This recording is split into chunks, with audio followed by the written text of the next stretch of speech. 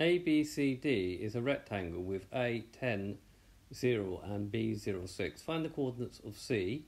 Find the equation of AD and the area of the rectangle ABCD. So before you do this problem, what you should try to do is maybe brainstorm everything you know about coordinate geometry. Okay, then the next thing would be to do is to make a copy of the diagram and annotate where appropriate. So there's my diagram. So I need to mark on the coordinates of A and B. So B is 0, 6, and then A is 10, 0. Now in the first part I'm asked to find the coordinates of this point here, C.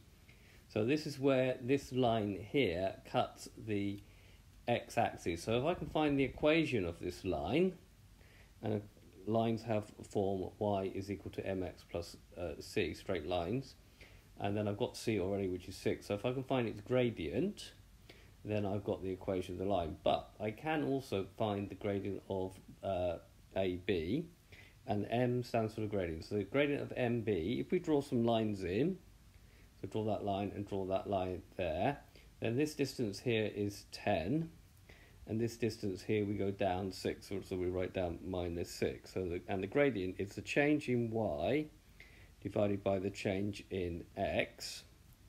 So it's going to be minus 6 over 10. Now we should just simplify that, so it becomes minus 3 over 5.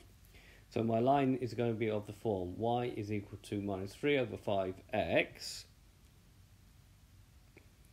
Sorry, beg your pardon, that's this line.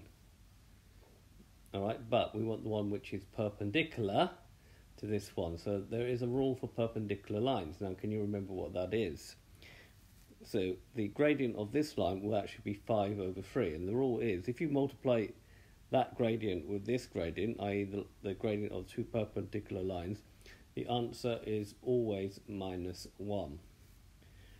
And therefore the equation of this line is going to be y is equal to mx plus c. So c is 6, so y is equal to minus 5 over 3x plus 6. Now I wasn't asked to find the equation of this line. I want to find the coordinates of this point here. Now at this particular point here, the y coordinate is equal to 0 at this particular point. So if I put y is equal to 0 and then solve that equation, so we've got 0 is equal to 5 over 3x plus 6. So 5 over 3x is equal to minus 6. And therefore 5x is equal to minus 18, and then dividing through by 5, x is equal to minus 3.6. Okay, so the coordinates are minus 3.60, because the question said find the coordinates, not what the x value is. So make sure you write down your answer as to what the question actually says. Right, the next part, so just write down everything we now know. So we know this point, this point, this point. We don't need this bit for finding the equation of AD. So we asked now to find the equation of this line here. What would be the equation of this line? Well, this line and this line are parallel. So it will be of the form y is equal to 5 over 3x plus c. And c will obviously be where it cuts the y-axis somewhere down here. So it's going to c will be negative.